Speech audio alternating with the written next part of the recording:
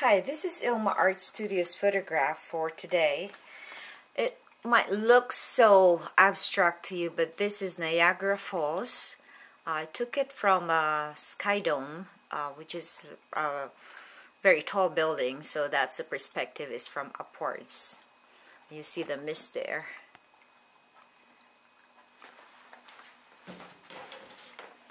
Hi. This is Ilma from Ilma Art Studio. I'd like you to check my website at ilmaarts.com for more artworks and photographs. Today, I'd like to share with you my poem devotional extracted from Isaiah 53, verse 6.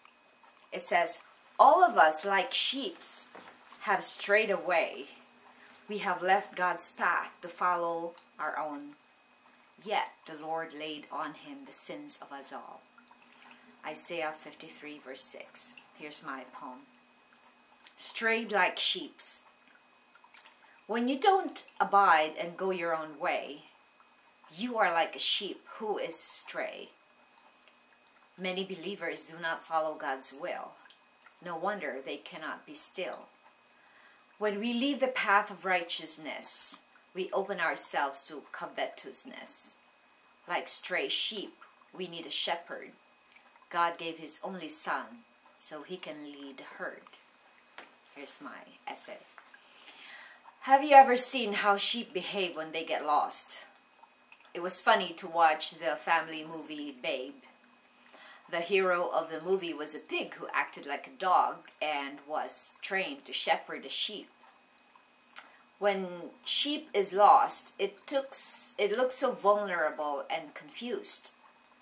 It reminded me how we people behave when we do not have someone to lead us and care for us. The Bible tells us how believers are like stray sheep. We are so vulnerable to the dangers around us in this world, just like the sheep are to the wolves and other predators. When we leave the path that God wants us to take and go on our own, we become susceptible to get lost and fall into danger. God is faithful. God is faithful to save us, all the lost sheep, through Christ. Here's my prayer. Thank you for the cross, dear Lord. Reflection. Relate a time when you were like a stray sheep and God saved you. It wasn't that far enough. Maybe I could look back from the first years of my married life,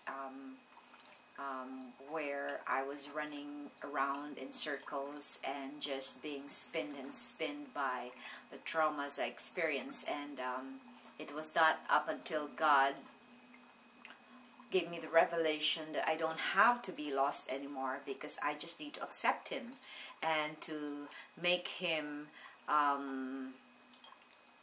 control my life instead of me controlling my life.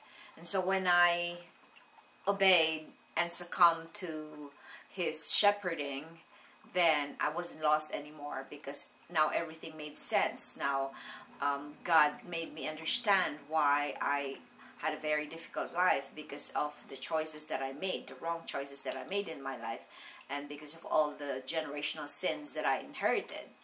And so he freed me from all of it, and he also showed me how to have boundaries in my life.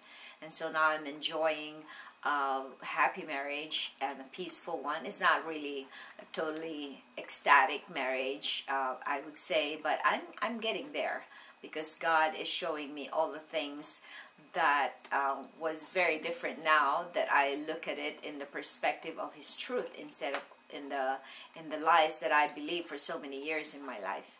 So thanks for watching, and please do not be a stray sheep, and follow God's will and align your thoughts, align your heart, align your minds to God every day, and feed on his word.